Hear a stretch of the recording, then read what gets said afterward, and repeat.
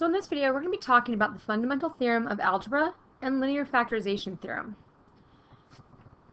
Now, you know that the nth degree polynomial can have at most n real zeros. Now, in the complex number system, this statement can be improved. So what I'm saying is in the complex number system, every nth degree polynomial function has precisely n zeros. So it's important. This result is important, and it's derived, or it's what creates our fundamental theorem of algebra.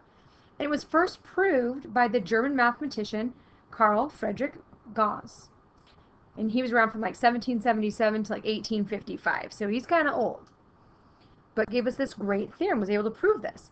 So it says, if f of x is a polynomial of degree n, where n is greater than 0, then f has at least one zero in the complex number system. So what that's saying is that you could have a plus bi, or just the a, or bi. So using the fundamental theorem of algebra and the equivalence of zeros and factors, you can obtain what we call the linear factorization theorem. And this says that if f of x is a polynomial of degree n, where n is larger than 0, then f has precisely n linear factors. And so we have this equation which says f of x equals a sub n of x minus c sub 1 times x minus c sub 2, and it goes on until you get to x minus c sub n, where c1, c2, all the way to c sub n are complex numbers. So the fundamental theorem of algebra and the linear factorization theorem simply tell you only that the zeros or the factors of the polynomial exist. It doesn't tell you how to find them. These kinds of theorems are what we call existence theorems. So in order to find the zeros of the polynomial function, you still have to rely on some of those other techniques that we've learned. So let's take a look at this example. So it starts off and it says, a first degree polynomial, f of x equals x minus 2, has exactly 1 0. Now that 1 0, right, it's a first degree polynomial. We have just the f of x, right, just the x is there, it's not an x squared, has exactly 1 0. And that 0 is x equals 2. We know this because we could take this and set it equal to 0, and that's pretty easy to find. So x equals 2, right? Now, counting multiplicity, this second degree polynomial of f of x equals x squared minus 6x plus 9 has exactly 2 zeros. And we know this because second degree polynomial, and has that 2 there, so we have 2 zeros. And so we can find this by factoring. This is going to be an x minus 3 and an x minus 3 equals 0. And so when we set up our zero product property, we're going to get x equals 3 and x equals 3. So we have our 2 zeros. X equals 3 and x equals 3.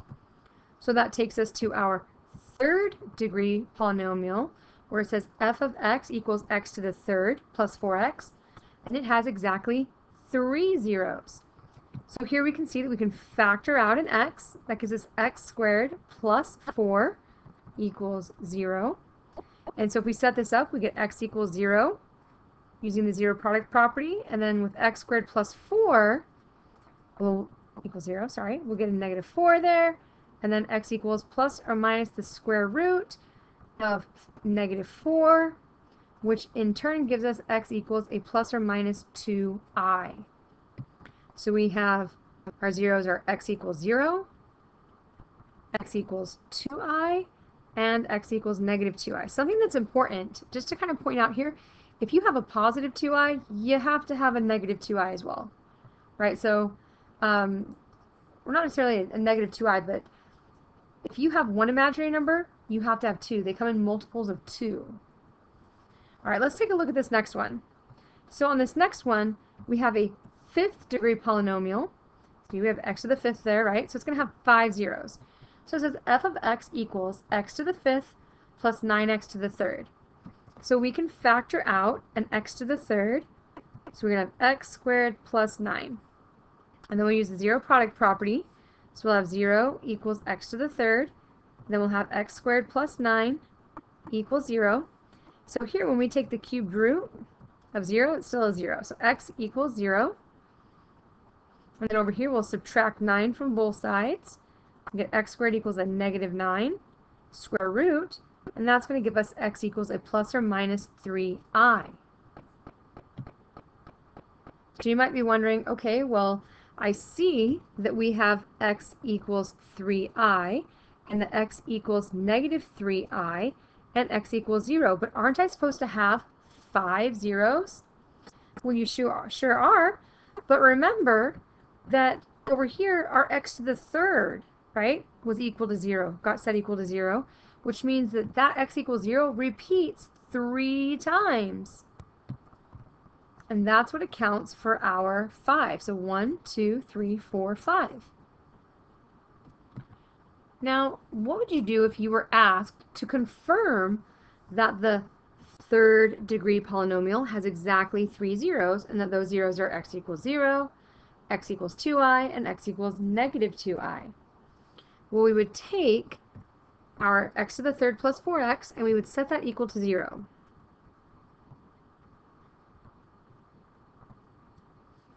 Then we would factor out what they both have in common, which in this case is an x.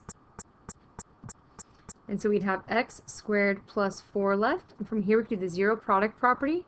So we would get x equals 0, and x squared plus 4 equals 0. And from there we would subtract 4 from both sides and get x squared equals a negative 4. And then square root that. And that's going to give us x equals a plus or minus 2i. And so we see that we have 1, 2, 3 solutions.